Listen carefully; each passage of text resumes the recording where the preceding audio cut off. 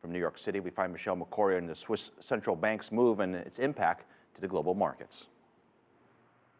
That's absolutely right, Phil. That move by Switzerland is being felt around the world. The shock decision to drop its peg of 120 Swiss franc per euro has decimated some investors.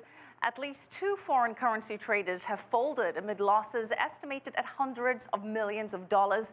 Now, this is one of the most dramatic central bank moves ever in a country renowned as a financial safe haven. CCTV's Owen Fairclough has more. Switzerland's decision to take the harness off the franc is causing havoc from Washington to Warsaw. Poland has $36 billion of real estate tied up in the Swiss franc. That's nearly a tenth of the East European country's economic output.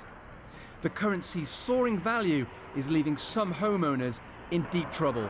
The property I own is worth 250,000 zloty, and the loan I have to pay off for now has increased to 550,000 zloty. I'm not able to sell the property and pay off the debt at the same time. It's impossible unless the government intervenes in the currency exchange. Switzerland capped the value of its franc and pegged it to the euro more than 3 years ago.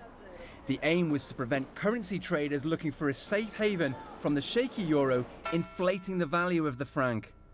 But the euro's continued slide meant the plan became too costly and risky.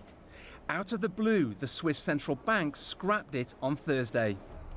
And that sent the value of the Swiss franc shooting up against the euro and the dollar.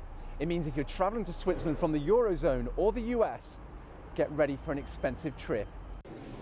Currency traders who effectively bet on the Swiss franc continuing to drop are now facing losses estimated at hundreds of millions of dollars. British foreign exchange trader Alpari, the main sponsor of soccer club West Ham, has gone bust along with a similar New Zealand firm. But not everybody is losing out. Swiss consumers are queuing up to change their money into euros for cheap deals over the border in the Eurozone. It's great news for everyone, for going on holiday. It's good news, but we have to think about the consequences for the labor market and for the economy in general. One consequence is clear. The Swiss, US and European central banks are now taking uncoordinated action, moving out of step with each other and bringing volatility into the global economy at a time when growth remains fragile.